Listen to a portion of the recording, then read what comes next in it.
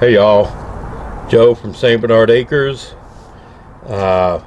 Something I think is very important I'm about to talk about, and I hope y'all listen, and I hope you agree with me, and we can figure out a way to stop what I think is coming down the pike. We bought this van to convert into a camper van, and one of the things I wanted to do in this camper van was visit national parks. I would like to visit all the national parks in the lower 48 states. So I'm a senior now. I'm retired. I have a senior discount. What the government wants to do now, and what is being recommended by this committee, this advisory committee, is the privatization of the National Park Service and the elimination of the senior discount to make the Park Service profitable. And it was never intended to be profitable. That was not the goal of the National Park Service.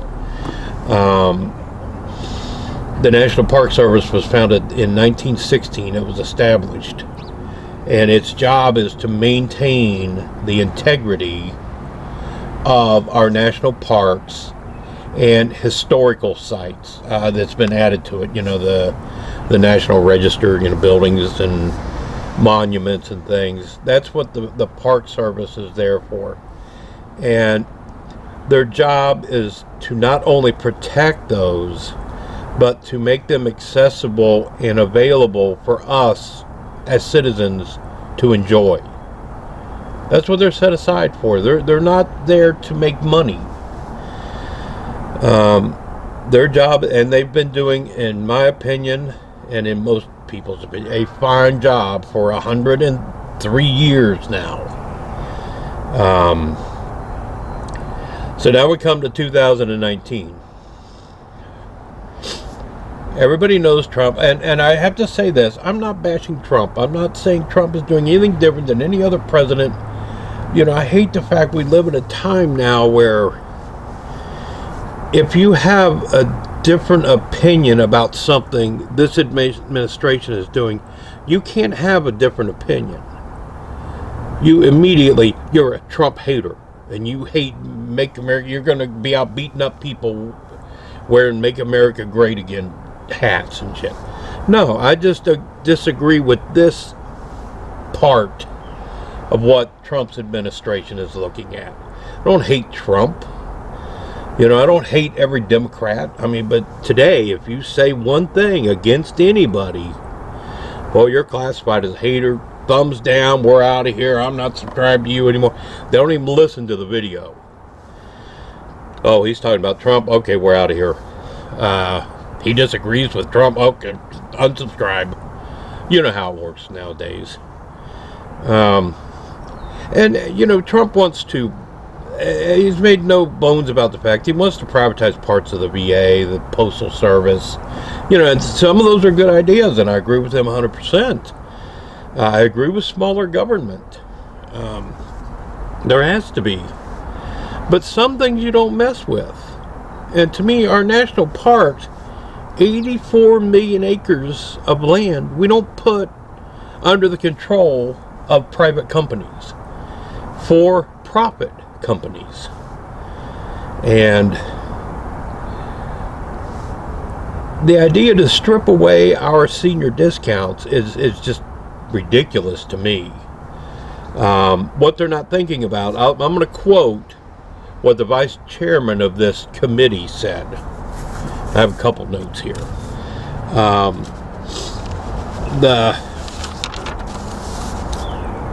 Derek Crandall, vice chairman of the committee, I'm quoting now. All we're saying is that it may not make sense on peak days like July 4th weekends to let seniors compete with families for campsites. So I'm a senior, I have a family, we want to go camping on July 4th weekend. It's not fair that I'm allowed to get a spot there over a family, you know, a younger family. Let that sink in. Seniors, it's not fair. Seniors can compete with families for campsites. If you remember last year, some of you do, and others you can go look for it. I did a video on turning 62 and retiring, taking my partial retirement. And one of the things I talked about was how, as seniors, we're becoming inconsequential. And this younger generation is viewing us as we don't contribute anything, so why should, you know, they even care about us? We should get nothing. Well, here you go. It's happening all over. I feel that during my 47 years of working and paying taxes, and still paying taxes and still working, part of those taxes I paid went to the Park Service. They helped fund the budget of the Park Service. So I've already paid, I think, a lot of money, and I deserve a discount, where the 25-year-old with his family hasn't paid as much as me. But aside from that, that sentiment just killed me.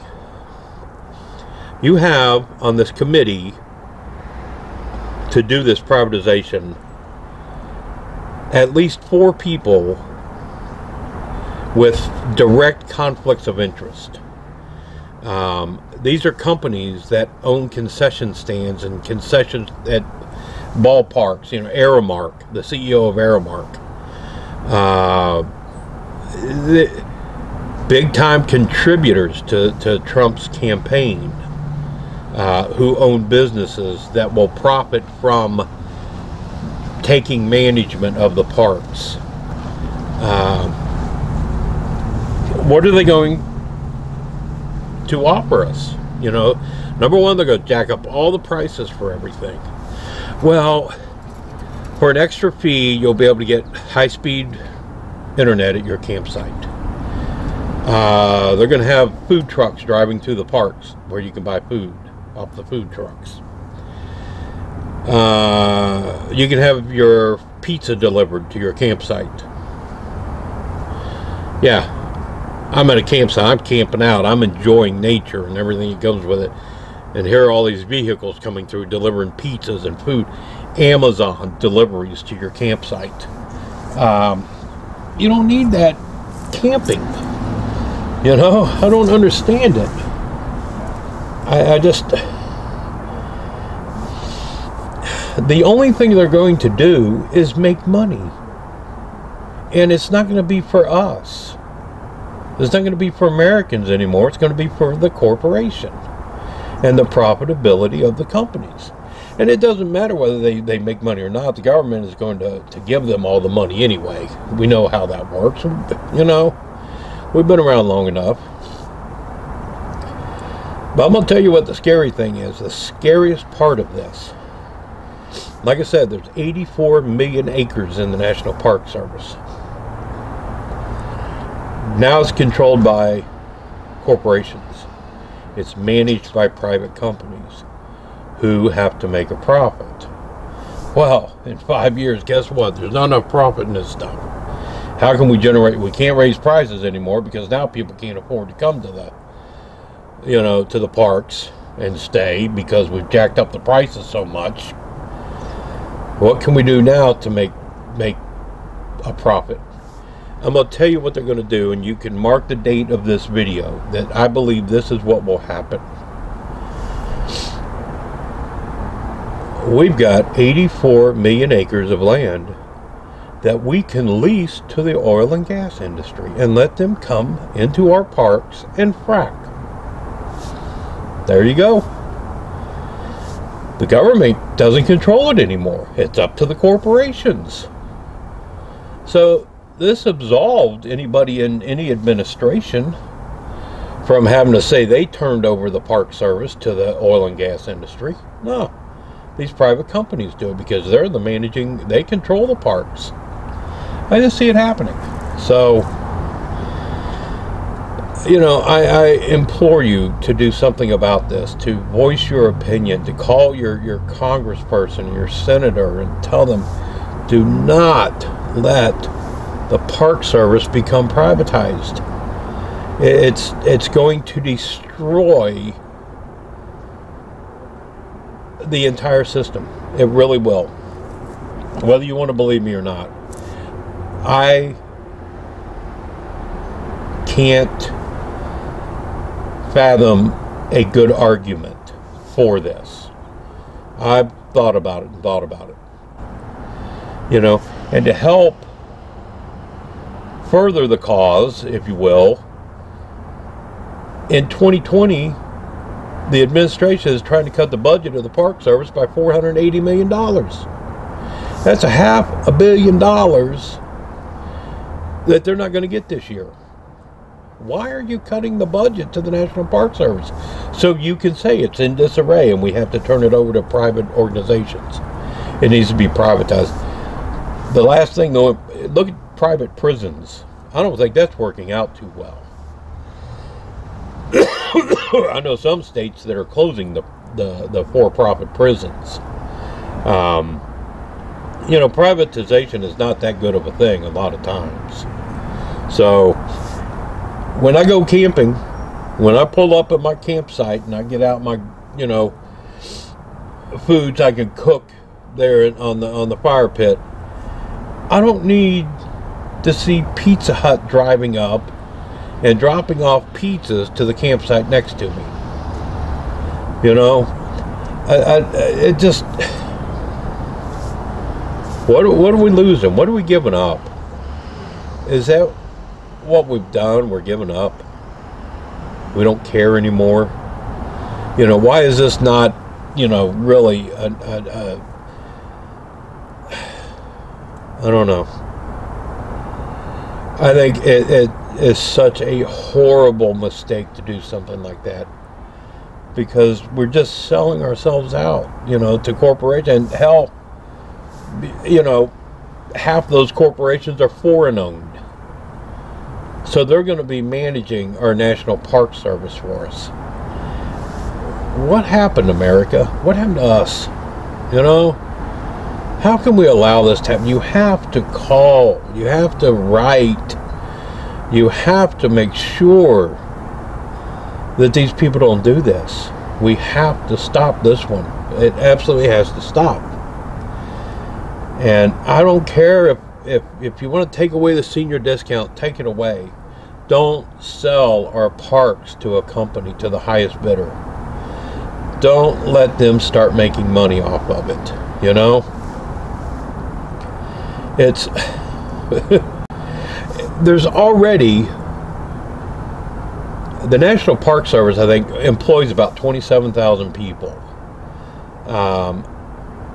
Private companies already have more employees working in national parks than the Park Service does. And they're the ones selling the concessions and souvenirs and hotels in the area and stuff like that. They're already moving in and trying to take more and more of it. And now they're on this committee to try to convince us that we need to privatize the National Park Service. And if we do that, that's the end of it. There is no more National Park Service.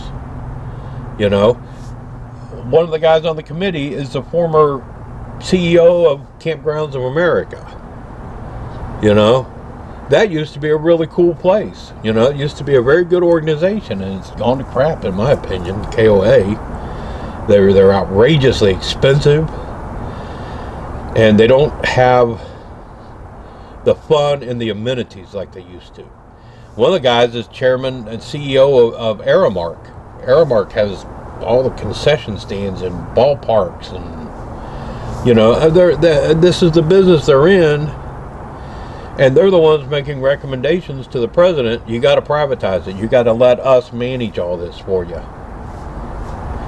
You know, one of the guys is a big-time donor to the Trump campaign. You know, so he's on the committee. He stands to make money. That's all it's about. It's about rich corporations and rich people making more money off of our backs, off of our heritage, our history, And something that has not had a problem for over 100 years since the National Park Service was founded. You know? Now let's make it a problem. Oh, there's an opportunity. Companies can make more money. Let's make sure they get it. You know? And pay no respect to the history of that park or anything. Just turn it into Disneyland. You know? And that's what's going to happen. That's just my opinion, though. You guys form your own opinions, but if you agree our park service should not be privatized, then join me and do something about it. You know, we got to start some kind of a campaign to put an end to this. We can't let it happen. But that's all I got to say. This is Joe from St. Bernard Acres. Hoping my van gets to go to these national parks someday. I'm out.